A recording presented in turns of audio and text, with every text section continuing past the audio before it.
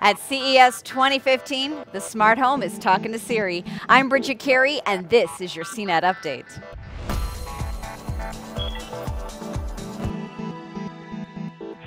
The 2015 Consumer Electronics Show continues on in Las Vegas, and one of the major themes of the show surrounds the next generation of smart home products.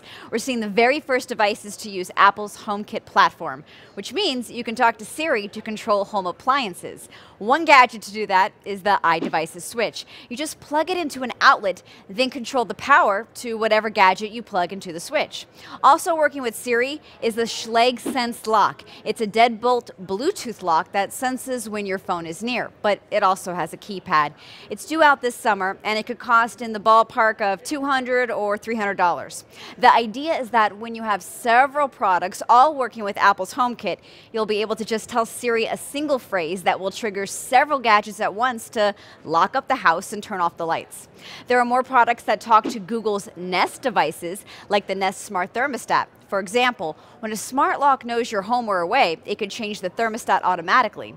We're also seeing new hybrids. Cameras are merging with lights. The Sengled Snap includes a small camera on the light, along with a speaker and a microphone. So when someone approaches your home, the light goes on and you can see a video feed of who's at the door. It also has facial recognition software. The Chamberlain Notify bundles a light bulb, camera, and doorbell together. It's easy to install because the light bulb also powers the camera from the light socket.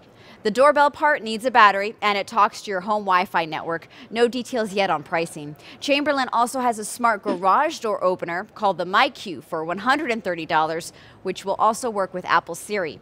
The Parrot H2O plant sensor can keep your plants hydrated for you. It monitors moisture levels, fertilizer, sunlight, and temperature near your plant. You just hook up a water bottle on top, and it can even water it for you. This year, washing machines are stealing a little bit of the attention at CES, believe it or not. Samsung's Active Wash puts a sink on the top of the main washing machine bin so you can pre-treat or hand wash delicates.